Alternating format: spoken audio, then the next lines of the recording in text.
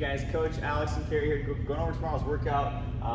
We're going to try and do it as in-depth as possible for you guys at home, and also we'll be working on getting more body weights out to you guys, just so everyone can just get some in whenever they can at home, all this stuff. So we're going to open up with our warm-up. So we're going to do some front squats, so or the whole thing, a minute biker row. We're going to start with a minute biker row, and then hip and ankle mobility. So a deep lunge, we're gonna pulse that knee forward and out, and then after a few pulses, drop our elbows down to the ground, get as opened up with those hips as possible.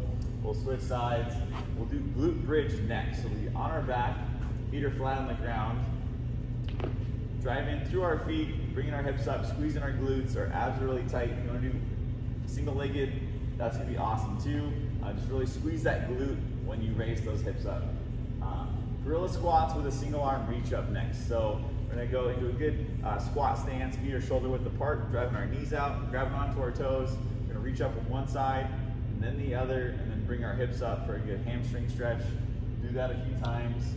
Lateral lunges next, so about 6 lateral lunges, a nice wide stance, keeping our knee tracking over our toes, big chest, abs tight, hips going back and down.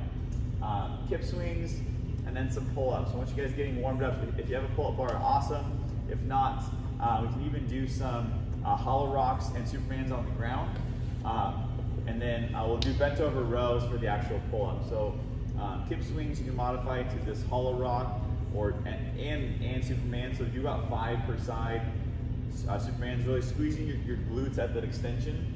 And then bent over row is going to be that pull-up modification. So a barbell, we can do a dumbbell, keeping that bar close to our body, really nice flat back. And then barbell warm-ups. We're going to do some front squats. The bar's across our shoulders and chest, elbows up really high, abs really tight, driving those knees out. We're going to then warm up with our burner clean bar path work. So from mid-shin, really strong grip on that bar. We're driving through our hips, big shrug, and then big pull. So do a few reps at each movement here, and then some power cleans, and then some squat cleans. We're gonna do 2 sets of 3 squat cleans.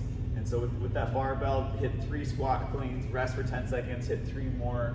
And we're gonna warm up with some thrusters. So 3 thrusters just to finish off this warm up nice and awesome. Leading into our strength, we're doing max squat clean. So what's awesome at the gym, our outdoor, we've got weights for you guys. It'll be awesome. We can go heavy with it if you're at home. Do what you guys can. If you have some weights, work up, maybe hit a handful of sets at that heavier weight. It's a really strong grip pulling through our hips, okay? Outside is, it's raining out, so just be mindful. We are asking people actually to bring a towel with them. So that's actually gonna be helpful with drying off your feet. Our at-home stuff for our strength. We're doing 3 dumbbell cleans. We'll do power clean. So we're just gonna bring it up to our shoulders. We'll do 3 on each side. We'll do 3 front squats, dumbbell front squats. You can do it single arm or 2 hands on that dumbbell, whatever you guys can manage. And then we'll do 5 sets of 2 reps of a dumbbell squat clean per side. Ideally going higher in weight as you guys are going through if you guys can, otherwise just hit a handful of reps. WOD today is Jackie. Jackie's a benchmark CrossFit workout branded by CrossFit. We do it every few months. We were hoping to do it in the gym this week. It's okay though, we'll make the best out of it. So we're gonna do complete for time, the 1,000-meter row. So you're gonna hop on the rower. If you're at home, you can run 1,000 meters.